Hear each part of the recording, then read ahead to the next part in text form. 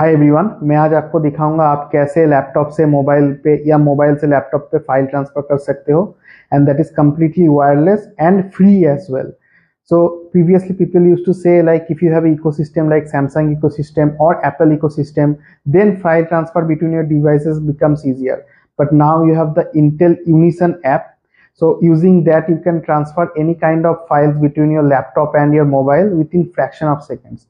I'll show you the complete tutorial how to set up the things, how to send the files, each and everything. I'll request please do watch the video till the end, and after that if you really like the video and you think like it was worth your time, then please do like the video and subscribe the channel.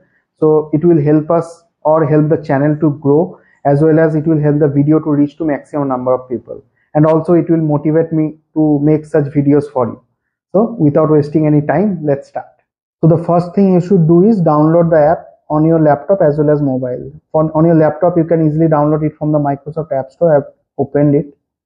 Okay, so if you see, you can just download it, and in the Google Play Store, you will also easily get it. Okay.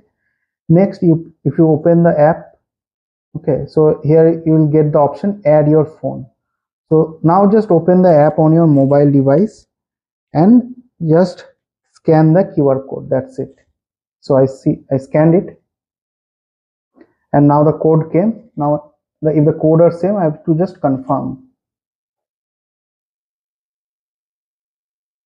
That's it.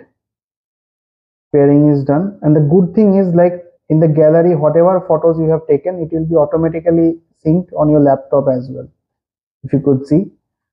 So I'll go to the gallery. Now see, I'll click on photo just for example in front of you. Okay, so let's take this photo only, and see the photo came. So this is that much good.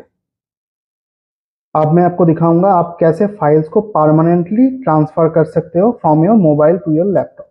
So there are two ways. One is you just click on this download option and it will be downloaded on your laptop. Okay, if you go to the downloads folder, here you go. And another way is using your mobile phone also you can send it. Okay, so for that you have to click on this option, click on files. Suppose if you want to send this photo, you just check it at first. So this is the photo, and just click on this. That's it. You can see the photo got transferred here permanently. So if you open this downloads folder again, and that's it, you can see the photo.